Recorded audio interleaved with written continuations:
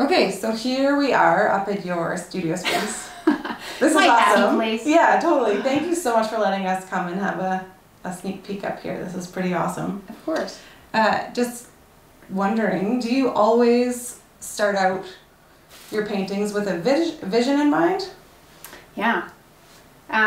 Definitely. I like having, you know, something to hold my attention and to just build on, and something that's meaningful. Like I need to paint meaningful things for sure. I'm like one of these deep meaning, you know, searching type people, but so yeah, so definitely having a purpose. And actually I will do a ton of research, but it looks like I'm doing nothing. Like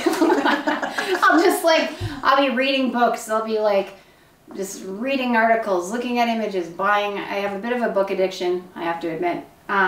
And so yeah, just gathering a lot of information over the months that I'm not painting, and it's like filing it away in there, and then perhaps something will just really hit me in a deeper level that I'm like, wow, okay, this is something that just feels really authentic to where I'm at right now. And so then I'll just kind of, so that interview with Jack Cornfield was one that I thought, okay, this is kind of a transitional point in my life. And I tend to do a lot of my art about transitions, I guess. I just realized that. But like, you know, coming into a new phase or something like that, or overcoming something. And it's like, yeah, so that's kind of what it's about. So yeah, celebrating the joy and the growth, and just, you know, just the richness of life, I guess, and all of its colors. Yeah. Yeah, so anyways, that was kind of a really long-winded explanation, but yes, I do have a focus, and then it helps me. Like I'll take tons and tons of notes, but then when the painting comes, it's pretty much that all goes to pot, and it's just kind of what's happening. Like sometimes in there, but you know, I don't really know what it's going to look like a lot of the times. I'll just start mark making, and from there it's a very intuitive process. And I just, essentially I'm responding to what I'm seeing on the canvas, and then, okay, what's going to work there? Okay, that shape here, you know, this is a larger shape. I'm going to have a medium, I'm going to have a small shape. I'm going to have like, does this feel right with the colors? Like what's going to represent that emotion, or that place that I'm at like in this moment. So each painting is very immediate to what that moment is about. And I often do them in one sitting, but sometimes I'll like do 3 or 4 at a time. And then just kind of, if I get stuck, or I'm often really scared that I'm going to overdo it.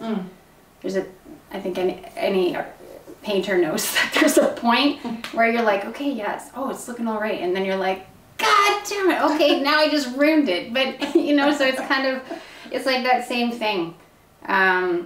Not going too far, because I am a person that really values the negative space in the work. So I like the white space around it, or whatever my background color is. And so that can be like, ooh, gets my heart going. I'm like, and I have to move fast because my paints dry really fast. Ask that. Yeah, you must. Acrylic inks I use a lot of, and they dry very fast. Okay. So I have to work. I don't have time to think. Like you just got to do it, and just kind of hope for the best, and then work with what's happening. And do you have your color palette laid out prior to starting your painting? Oftentimes I will. Yeah. I've noticed in the last number of years, I do have a color palette I'm drawn to. Quite bright and vibrant. This year I had a lot of peaches and earth kind of you know, like, it's called antelope brown, but it's like a green when you spread it. And yeah, some earth tones, and then I always have like rich blues. And so yeah, I think like most artists, you kind of have your color palette that you really are comfortable with. And that's, so yeah, I like a lot of vibrancy. I like a lot of happiness and joy. And I don't tend to work very much in dark colors, but I do have dark for contrast, but try and focus on light and bright. Well, thank you for creating all the pieces you do. They're definitely so joyous to look at and beautiful. Yeah. Oh, thank you so It's much. just been amazing having them in our gallery. And your show is on until this weekend, so this Sunday is the last day, August 2nd. August, I think it's 1st. Oh, 1st. Sunday. Sunday is the last day. So if you haven't been down to see Connection in Place, make sure you pop in and say hello and see all of Kimberly's beautiful art. Yes, and there's a whole bunch of other artists in there too. Yep, we have six artists in total. So come and see everybody. Okay, thank you very much. I appreciate it. Yeah, thanks so much for sharing with us. Yeah, thank you. Okay, take care. Bye.